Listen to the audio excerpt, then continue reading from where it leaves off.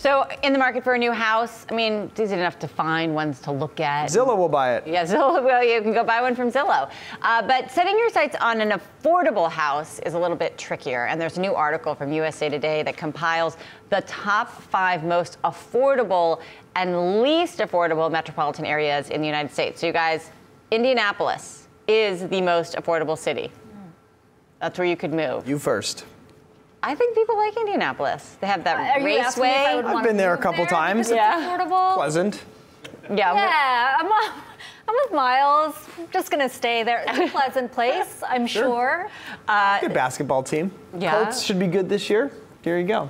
Okay. No baseball, though, so. 14% of the homes in Indianapolis are affordable, which is crazy that that's the most affordable.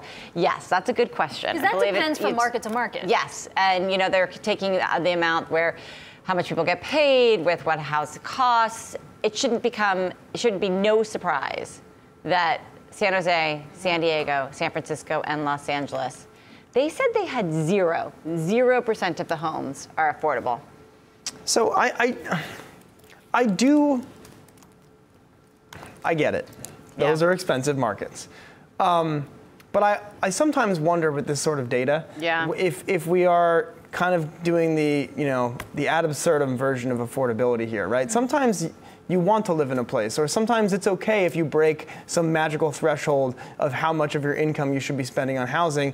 One, it might not be a permanent situation for you. Two, it might not be quite as unsustainable as some PF experts would have you believe. And three, these are generally pretty good places to live. San Jose is great. It is, and I would actually maybe take that question further and say, well, do you have to own a home? Sure. You know, because if you want to live in a certain city, which I often sort of decide the city first before you figure out the affordability, you know, doesn't matter if you have, if you own a home. You're one of the few people who moved to New York, and it's more affordable than the place that they used to live. Exactly, well, because I'm from Hong Kong. Right. I mean, you know, that's shocking, right? I mean, when was the last time you looked at homes in New York and you think, man, this is so much cheaper. Look at all the space I get. And imagine how much you can get in Indianapolis for that money. Right.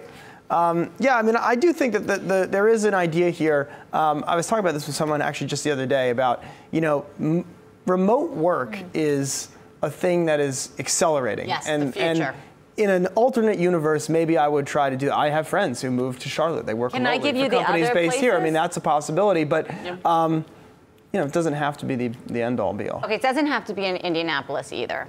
It could be Pittsburgh, Oklahoma City, Cincinnati. People like Cincinnati.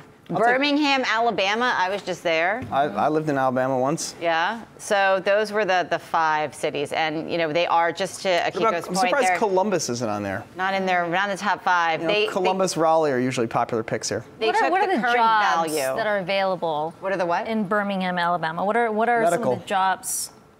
Medical. UAB, medical, tourism. huge. I went there as a tourist. So it is called the Iron City, so they are taking the current value of all homes in the largest 50 metro areas, calculated how much the median income could afford. That was the way that they did it with Trulia. So yeah, I don't know, Birmingham. No, you guys aren't moving to any of these places. We're sticking in New York, I guess, is what we've decided. I mean, I looked at the list and I thought, oh, all the places that I would like to live in are at the bottom of the list. So New York, San Francisco, my home city of LA. I mean, these are where all the jobs are as well, right? In terms of the growth jobs. Is that a fair? I think it's fair, and that's why they're trying. So many people are trying to get venture capital and other companies to move jobs. Which is what Steve Case has been doing. These other places, I have a pitch for Yahoo Finance. We should move where, to Birmingham? We should set up like a studio in Columbus, Ohio, or something, or in Raleigh. What companies would you cover out of Columbus, Ohio? All the retailers. You know, they're all there. Raleigh, you could cover all the software companies. Yeah. I'm pitching it. Myles is moving to Columbus. Someone fund me.